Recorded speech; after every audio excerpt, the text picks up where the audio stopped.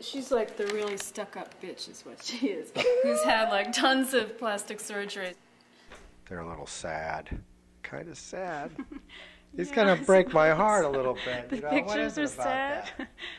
Gee, I don't think they're sad at all. I think they're, well, why are they sad?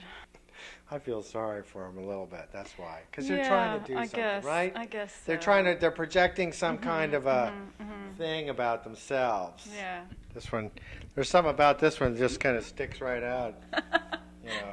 She's had a lot of work done, but she has these warts on her tits. Those are warts? Well, they could be multiple nipples, I suppose. Maybe, you know.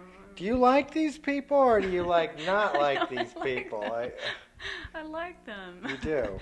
I mean, this one could be like, you could analyze this one to be about like beauty and, you know, ugliness for, you know, like you try to artificially make yourself beautiful, but you can't really hide who you are.